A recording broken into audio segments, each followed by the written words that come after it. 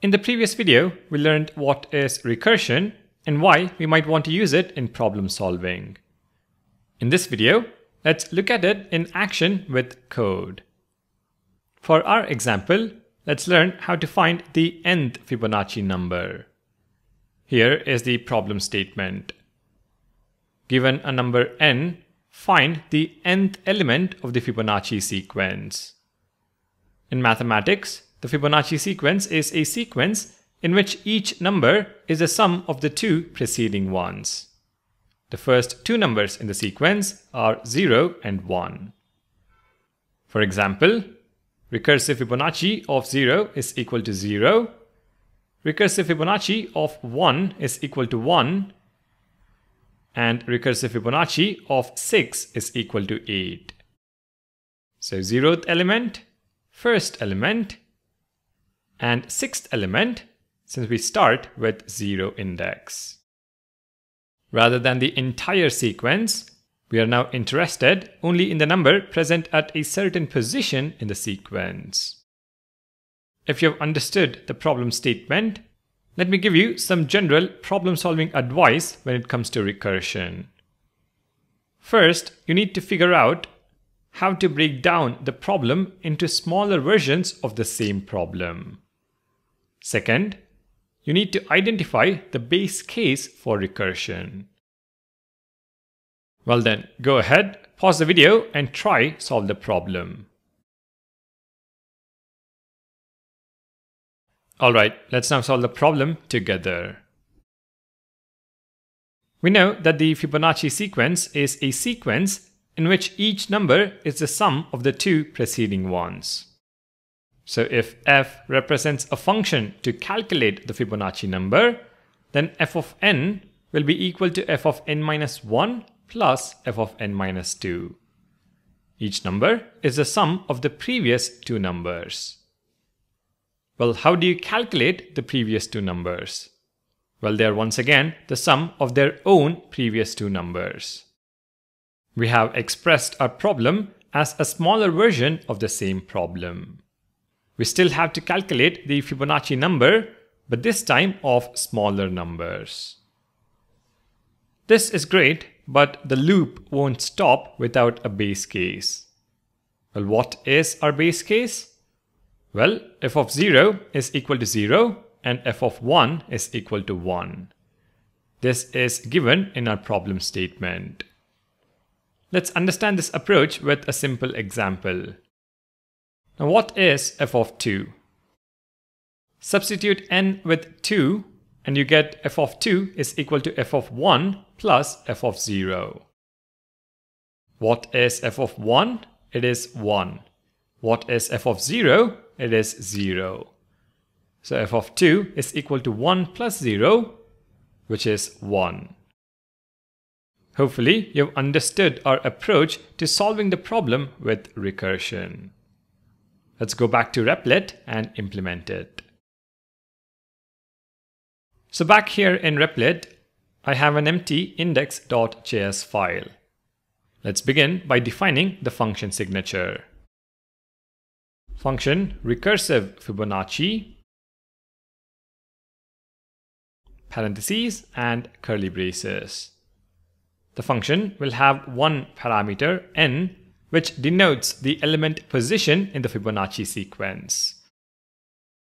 For example, calling the function with n equal to 0, 1 and 6 should return 0, 1 and 8.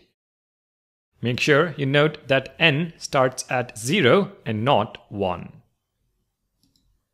Now what do we know about our recursive solution? We know that f of n is equal to f of n minus 1 plus f of n minus 2.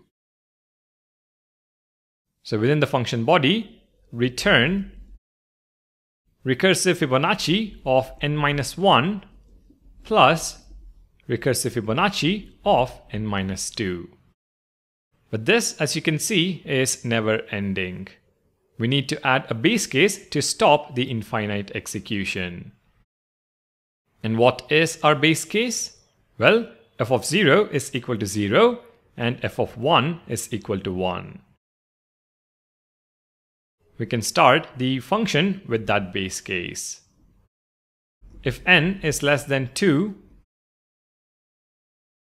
return n. This will return 0 if n is equal to 0, and will return 1 if n is equal to 1. That completes our recursive Fibonacci solution. Let's verify by running the code. We see the 3 values corresponding to each function call. Our code works as expected. What I would like you to do is take a pen and a paper and trace the function execution for n is equal to 7.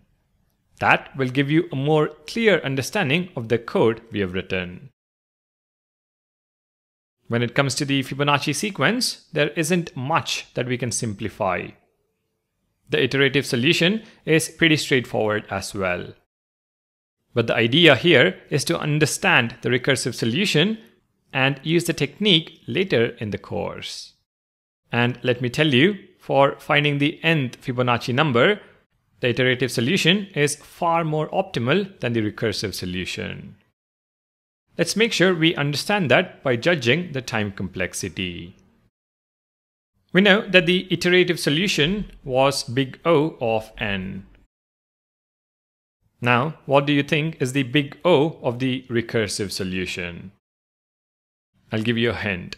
It is something we haven't seen in the previous iterative approaches. Pause and give it a try. Alright, let's now solve together.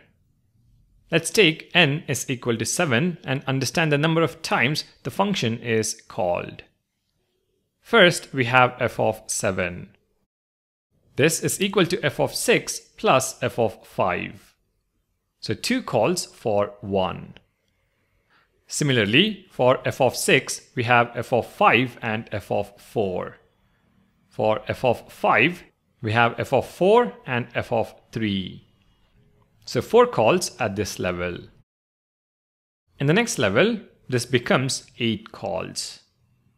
I'm running out of space, but this continues to 16, 32, 64, and so on as the value of n grows. If we identify a pattern, it is 2 power 1, 2 power 2, 2 power 3, and so on till 2 power n. So the time complexity for recursive Fibonacci is 2 power n. If we take a look at our big O cheat sheet, you can see the performance is pretty terrible compared to big O of n. So recursion is not a good solution to the Fibonacci sequence problem. Alright, I hope you're starting to understand a little more about the recursion technique in problem solving. In the next video, let's solve the factorial problem with recursion. Thank you for watching. Make sure to subscribe to the channel, and I'll see you in the next video.